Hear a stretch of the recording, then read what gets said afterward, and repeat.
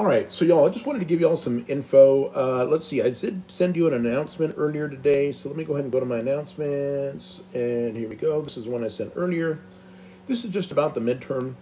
So, y'all, I'm reading kind of in the 1, 2, 3, 4, the 5th bullet. So it says there are 20 questions on the midterm. These 20 questions come directly from the review for the midterm in my lab. The midterm exam will be available starting Monday, April 11th at 8 o'clock. So it is already open. The midterm exam is due by 11:59 Monday, April 18th.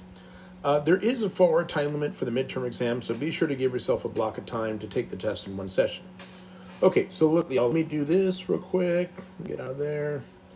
Okay, so when I click on my lab, right? So let me click on my lab. Let's see. There we go. It's opening up. I'm doing this on my iPad, so that's just why it looks the way it does. But, you know, some of you guys might do your iPad too.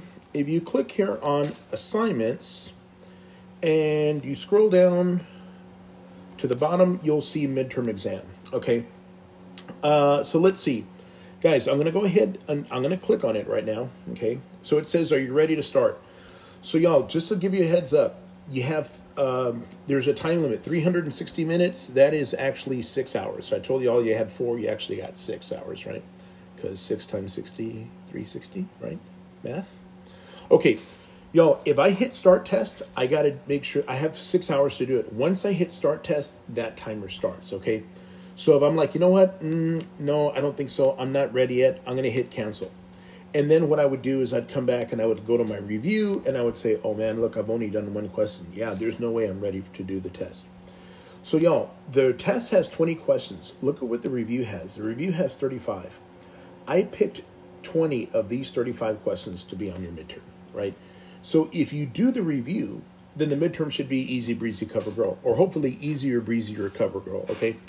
But make sure that you've done the review, because if you take the test without doing the review, that's kind of silly, right? This is kind of like a sneak preview. It's telling you this is what you're going to see on the test, okay? So anyway, I just wanted to give you a heads up. Don't start the test until you're ready. Y'all, it will be open. I mean, it's open now. But once you start it, the timer starts, okay? So if I hit start right now and I come back like 2 hours later, hey, that's 2 hours out of the 6. You know what I mean? So you definitely don't want to do it. You can't really do it in chunks unless you do it all in a 6-hour chunk.